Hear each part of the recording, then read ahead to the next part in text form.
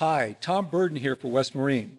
Today we're headed for the Moss Landing Boat Works, where I'm going to take on one of the big jobs for every boat owner, putting on a new coat of antifouling paint. We're going to be trying a new sort of paint this year called Pettit Hydrocoat ECO. This paint's special for a couple of reasons, and I'll tell you why, but first we're going to go over to the boatyard and we're going to go pull the boat. Out goes the travel lift, up goes the boat. What is special about this paint? Two things. First, it does not use copper as a biocide, but instead uses echinacea, a non-metal product that keeps weed, slime, and barnacles from growing on your boat. Second, it is water-based. You'll see why that's important when I start painting.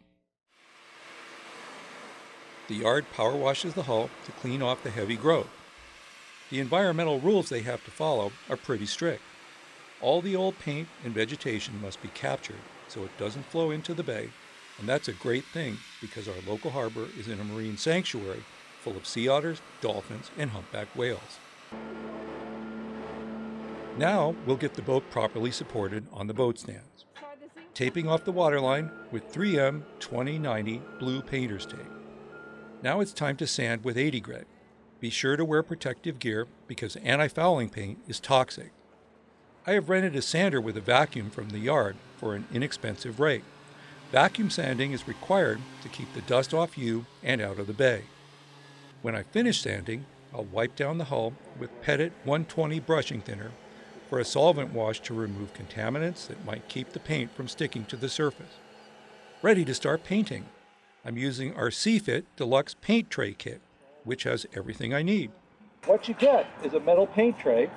You get a 9-inch roller frame.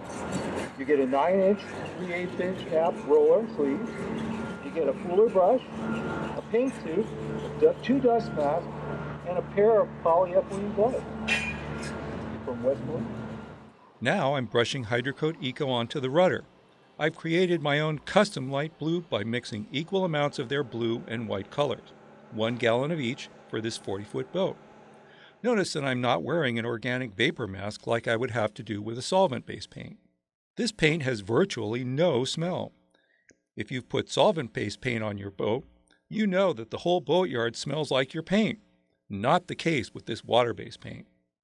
I do wear Buffalo SMS coveralls, a head sock, and protective shoe covers, and when I'm painting an overhead area, I wear 3M impact safety goggles and a particulate respirator. You don't want to get this stuff on your skin, eyes, clothes, or hair.